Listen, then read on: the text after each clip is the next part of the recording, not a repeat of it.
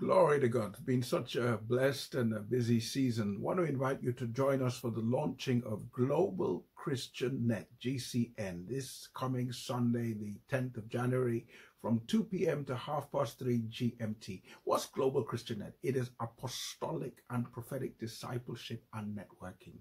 It is going to really be a good time.